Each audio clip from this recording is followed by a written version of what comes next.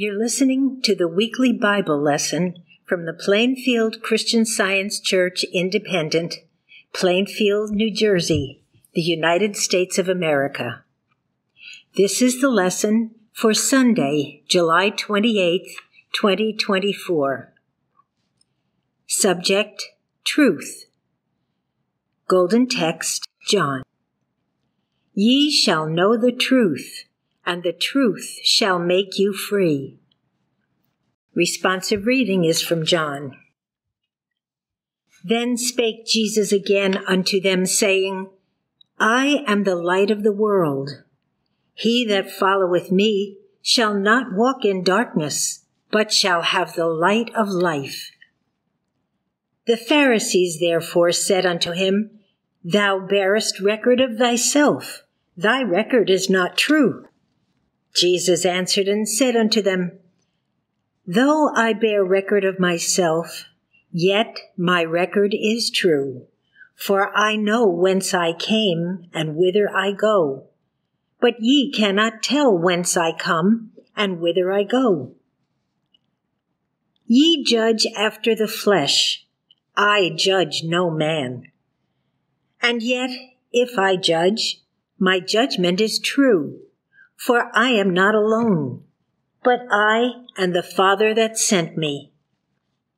Then said Jesus unto them, When ye have lifted up the Son of Man, then shall ye know that I am he, and that I do nothing of myself, but as my Father hath taught me, I speak these things. And he that sent me is with me. The Father hath not left me alone, for I do always those things that please him. If the Son therefore shall make you free, ye shall be free indeed. The Bible. Psalms. Show me thy ways, O Lord. Teach me thy paths. Lead me in thy truth, and teach me. For thou art the God of my salvation. On thee do I wait all the day. Good and upright is the Lord. Therefore will he teach sinners in the way. The meek will he guide in judgment, and the meek will he teach his way. All the paths of the Lord are mercy and truth unto such as keep his covenant and his testimonies. What man is he that feareth the Lord? Him shall he teach in the way that he shall choose. His soul shall dwell at ease, and his seed shall inherit the earth. Behold, thou desirest truth in the inward parts, and in the hidden part thou shalt make me to know wisdom. Daniel. In the 2nd year of the reign of Nebuchadnezzar, Nebuchadnezzar dreamed dreams wherewith his spirit was troubled, and his sleep brake from him. Then the king commanded to call the magicians, and the astrologers, and the sorcerers, and the Chaldeans, for to show the king his dreams. Then spake the Chaldeans to the king in Syriac, O king, live forever. Tell thy servants the dream, and we will show the interpretation. The king answered and said to the Chaldeans, The thing is gone from me. If ye will not make known unto me the dream, with the interpretation thereof, ye shall be cut in pieces, and your houses shall be made a dunghill. The Chaldeans answered before the king and said, There is not a man upon the earth that can show the king's matter.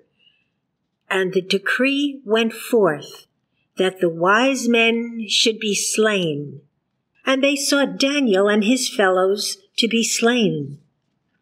Then Daniel went in and desired of the king that he would give him time, and that he would show the king the interpretation. Then Daniel went to his house, and made the thing known to Hananiah, Mishael, and Azariah, his companions, that they would desire mercies of the God of heaven concerning this secret, that Daniel and his fellows should not perish with the rest of the wise men of Babylon. Then was the secret revealed unto Daniel in a night vision. Then Daniel blessed the God of heaven. Daniel answered and said, Blessed be the name of God forever and ever, for wisdom and might are his.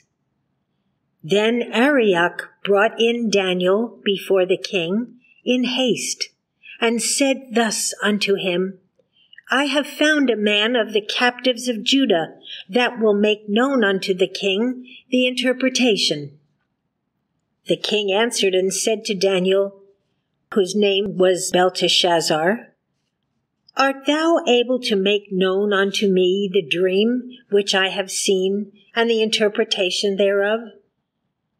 Daniel answered in the presence of the king, and said, The secret which the king hath demanded cannot the wise men, the astrologers, the magicians, the soothsayers show unto the king. But there is a God in heaven that revealeth secrets, and maketh known to the king Nebuchadnezzar what shall be in the latter days.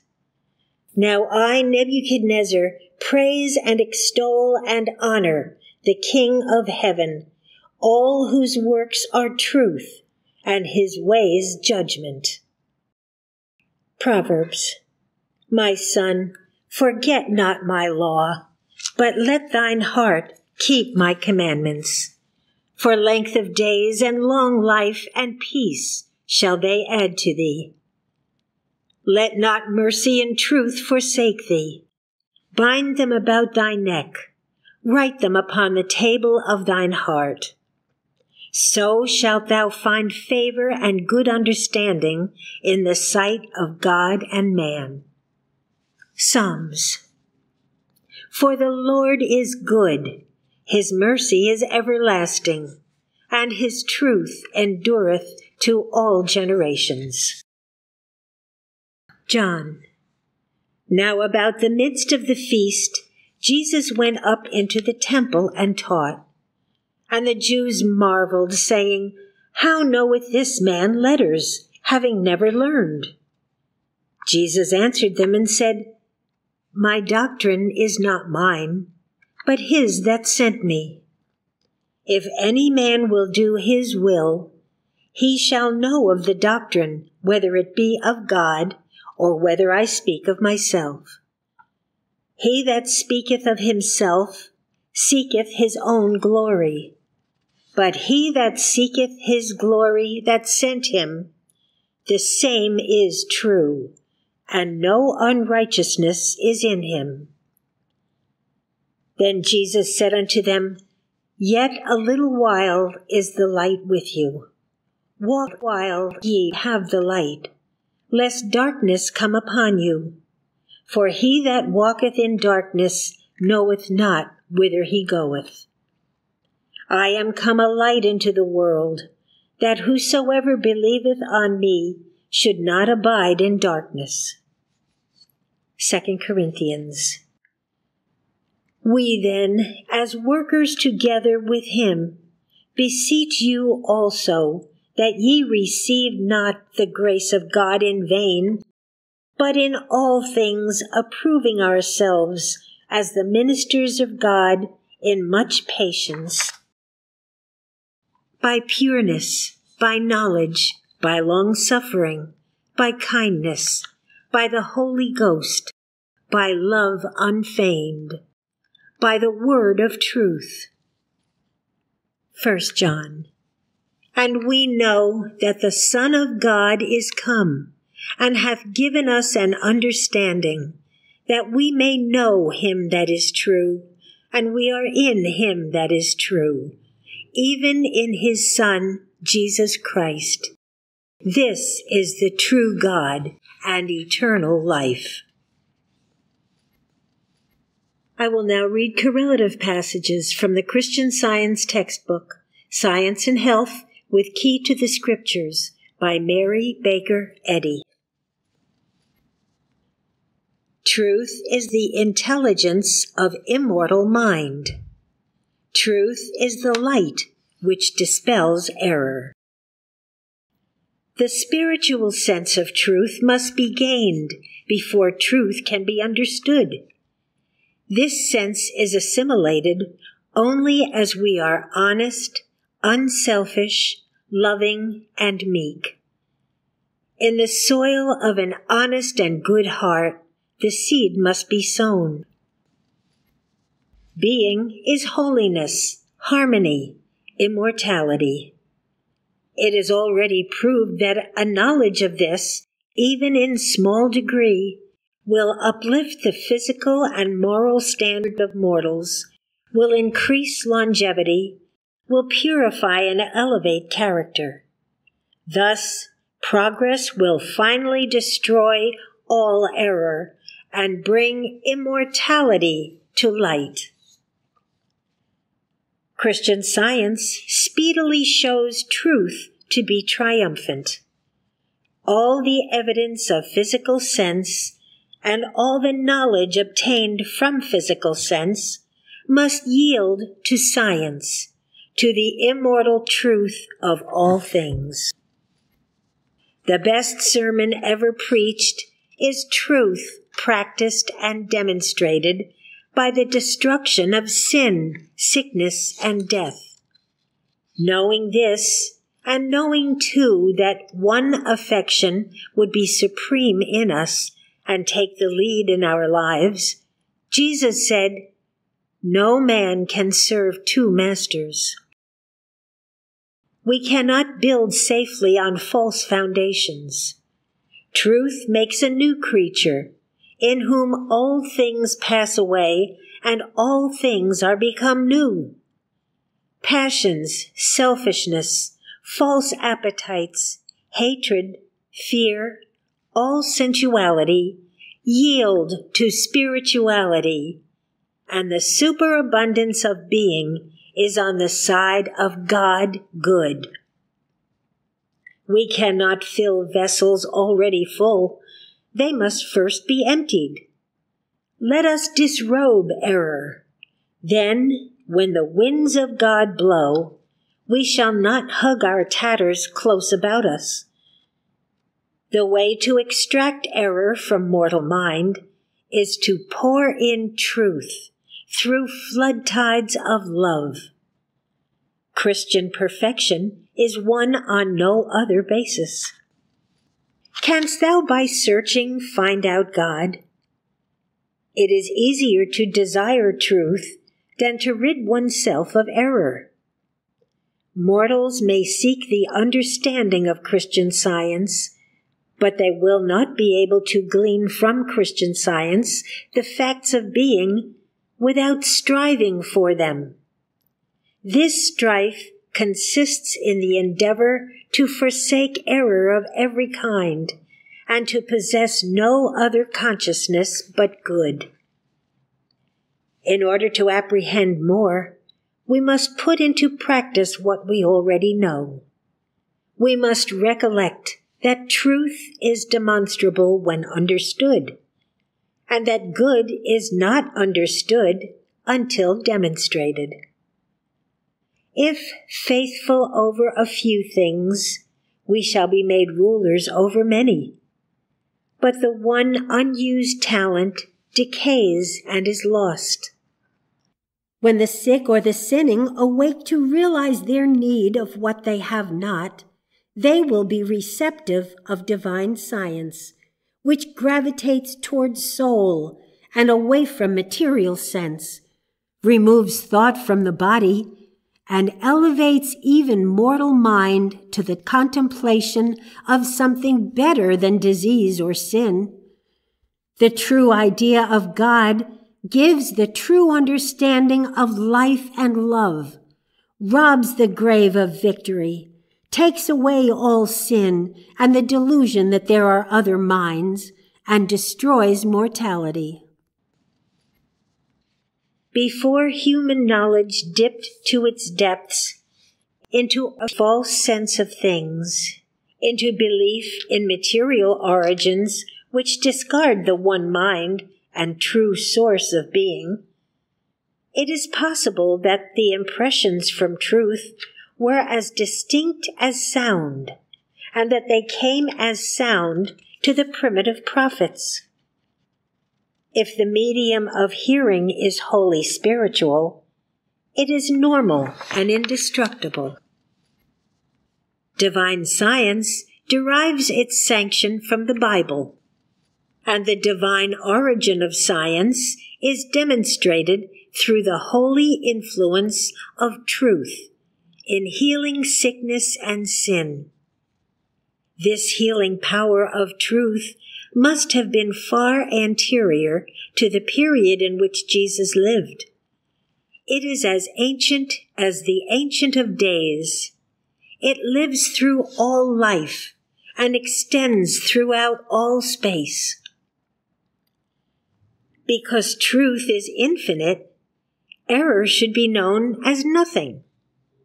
Because truth is omnipotent in goodness, error, truth's opposite, has no might. Evil is but the counterpoise of nothingness.